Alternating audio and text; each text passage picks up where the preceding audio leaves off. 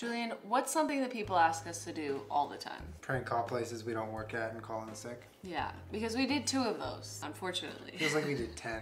It really did. I'm not cut out for pranks. I just feel really guilty the whole time. But on the trending page the other day, we saw a video by Hamish and Andy that was called Having a Conversation Without Listening. Basically what they did is that one person can hear the conversation, but the person that can't hear has to have the conversation. There you go. So he prank called his mom. The guy responding to his mom can't hear what she's saying. The other guy has to sort of mime to him what's going on. So I feel like maybe we'll feel less bad if we're calling complete strangers like the whole time and we call some loved ones. Let's call some loved ones. You know, I don't feel bad pranking them. They deserve it. Who's gonna go first? You.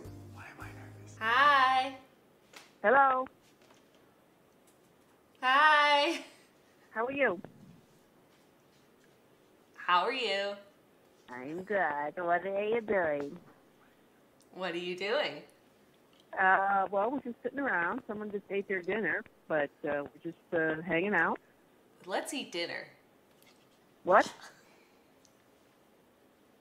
Hello? I'm hungry and I want to eat some dinner. You want to eat some dinner? Let's eat. Okay. Where do you want to eat? You want to go eat some dinner?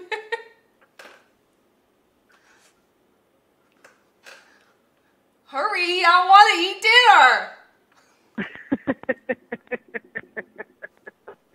What would you like me to make you? Where are you? Where am I? Where are you? I'm looking for you. I can't find you. I love you.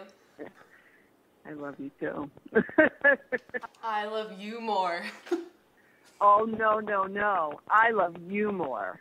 No, I love you more. I want a phone hug, please. Here it comes. Are you ready? Where's Liline? Here it comes. Oh, where's Gildy? She's right here. You don't want a phone hug? Oh, she's here? She's right here at my house. Oh, I'm at my house.